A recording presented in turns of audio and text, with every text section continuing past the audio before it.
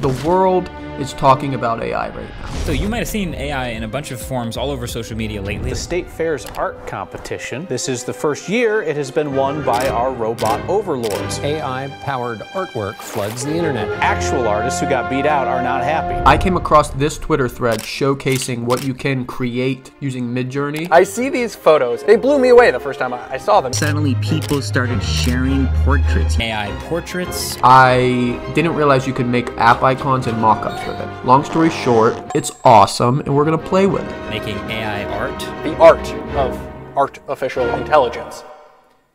So to get started, all you have to do is go to midjourney.com, create an account, and then from there, you're just using a Discord bot to generate these images. So like, here's the recent one I just did. Beautiful app icon, social networking app. It's just crazy what AI can do. So if we say /imagine and try to have some fun with this, app icon, fitness, weightlifting, cartoon, V4. So when you're using Midjourney, the main things to remember is it goes in order of 1, 2, 3, 4.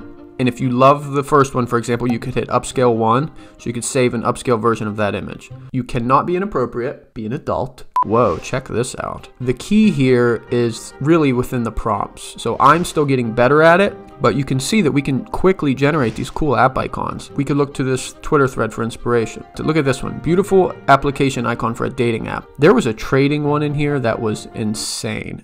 This one. Some of these app icons are just crazy impressive, like beautiful app icon, health and fitness, futuristic. Like that's super cool. I was working on a time capsule one. Like time capsule note. I didn't type app icon. I just did time capsule note. And this is what I got. And it's gorgeous. You can style it the way you want, but when you don't type app icon, you don't get that border. So look at this. iOS app, productivity, Dribble, Pinterest, Behance, charts. Like it's a starting point, you know what I mean? And then we can look at these Twitter threads of people just creating insane mock-ups. You can also create dogs, which who doesn't love that? Trading app. Let's try doing something along those lines. Beautiful application icon for a budgeting app. Oh, look at these. I mean, those top two are cool. And then say I like number 2, I can go variation 2, and it will create a variation of that in 4 different ways.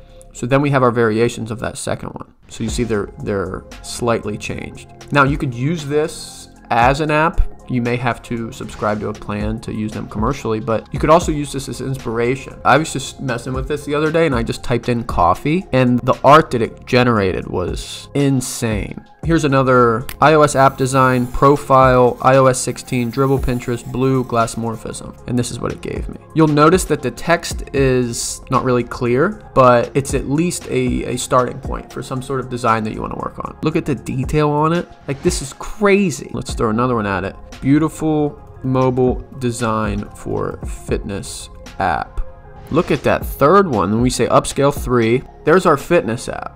Once again, the text is a bit weird, but like, that's awesome. That's crazy. All right, and then we can get crazy. Like you want to talk about getting crazy, we'll get crazy. App icon, angry spider food, version 4. Shit, I did that wrong. I thought I typed the version 4 wrong, but maybe I don't need a space between V and 4. Look at us learning, huh? Oh my God. That's an angry apple spider. Okay, I see what it did there. Look at this. So the next time you're building an angry spider food app, I mean, that's insane, isn't it? Let's do another crazy one before we call it a day. Imagine app icon.